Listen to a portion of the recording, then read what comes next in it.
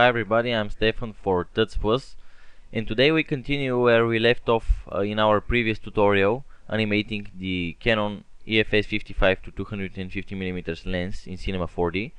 And today we are going to continue and animate the rest scenes of our fake commercial video. So let's get started. I've already opened a copy of our previous scene named Scene 5, and we are going to reset the settings here and animate the new scene. So the first thing that we are going to modify is the camera target. We are going to set this to -40, and after that we are going to select our circle object, and let's go to Window, Timeline, and let's select everything and delete all the keyframes because we are not going to need them.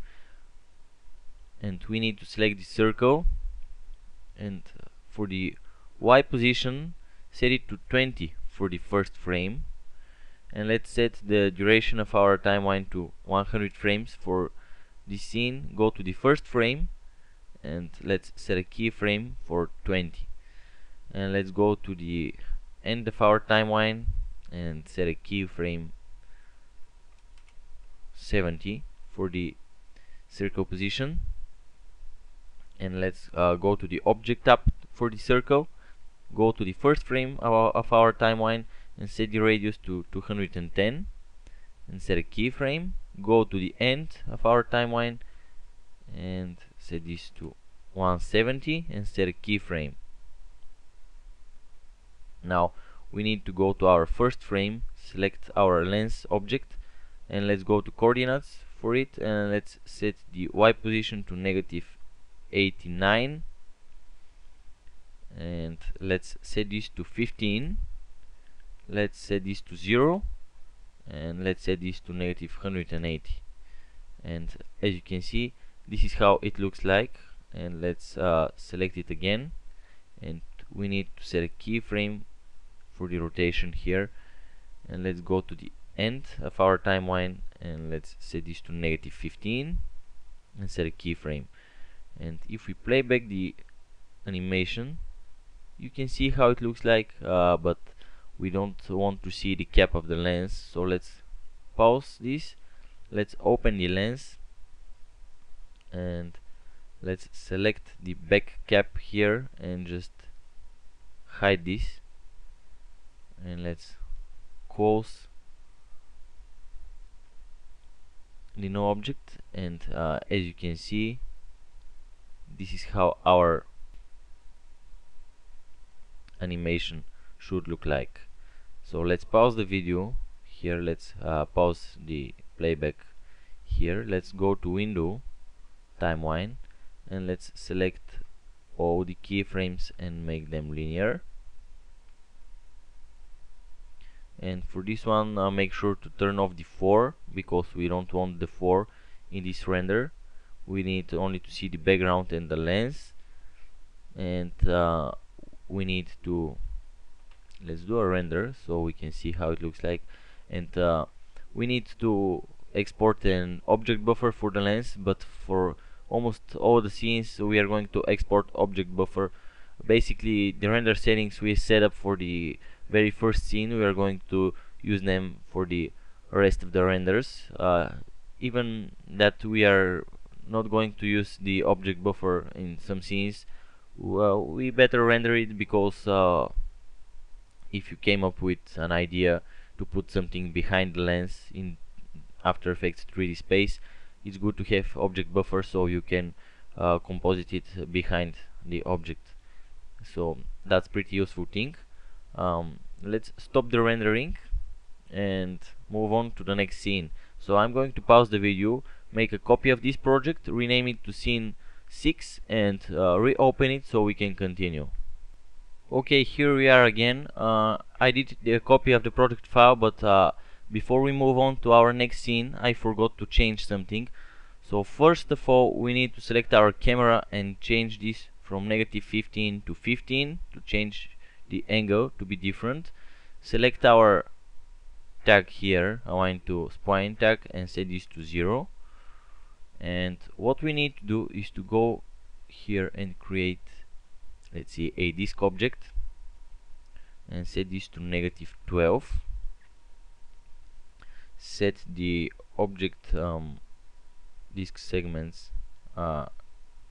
keep like them as default, and right click Cinema 4D tags and apply external compositing tag and set this to solid, and 100 by 100 pixels is okay because we are going to composite in After Effects some 2D graphics here, and we need the 3D position to put them in our scene. So that's it for this project. We are ready with this scene, and this is the exact movement that we are going to have in our final render.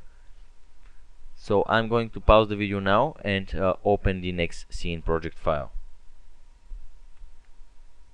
Here we are again, and this is the scene 6 project file, and right now we can delete this.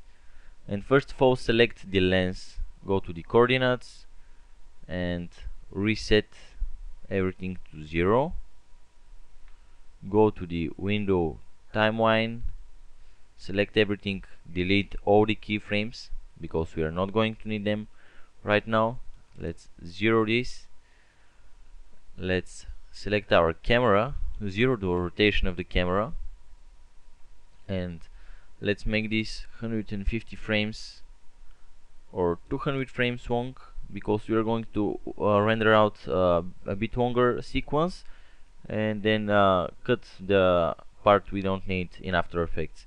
So let's go to the first frame of our timeline. Let's select our lens object here and go to the coordinates of the lens.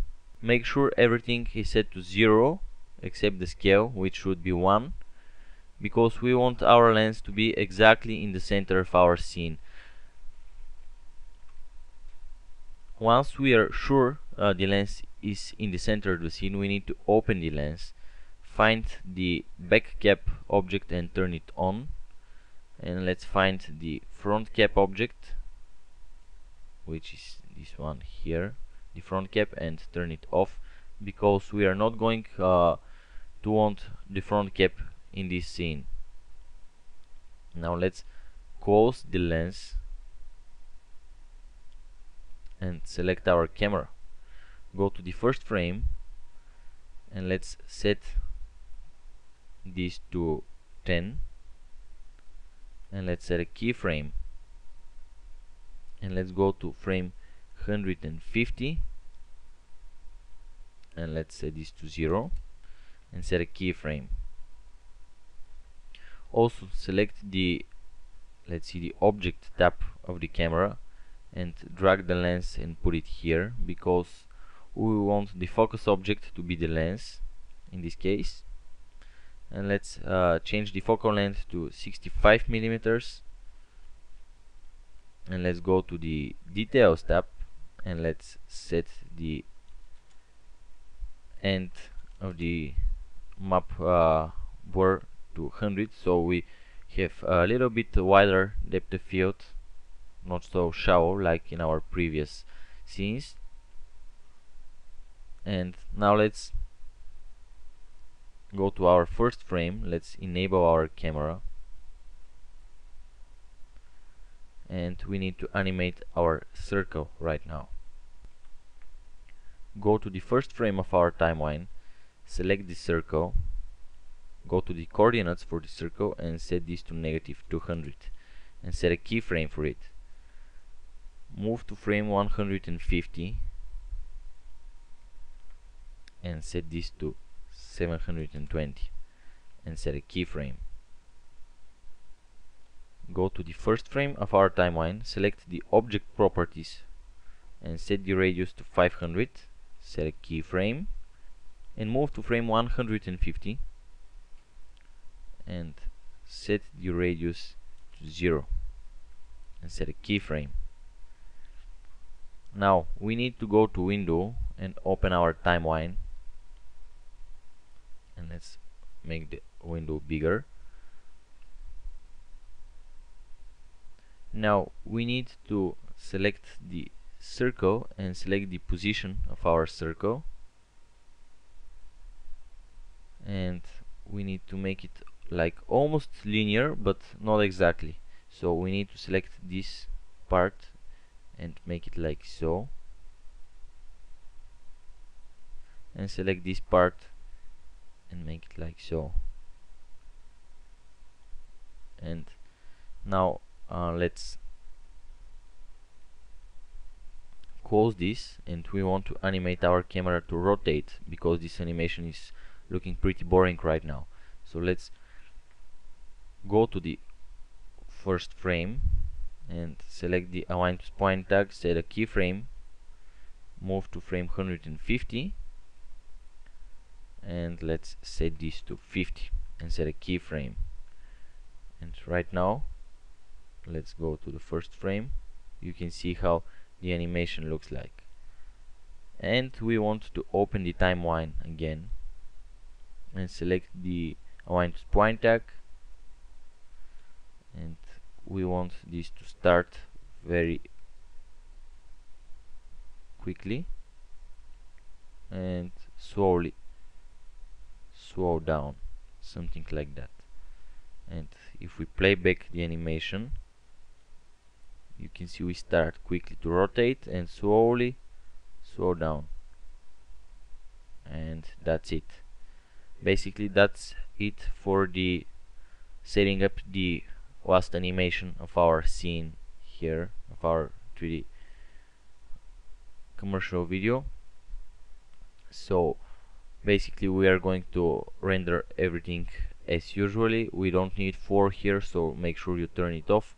We are not going to set any 3D objects in After Effects, so we don't export any helper layers with external compositing tags.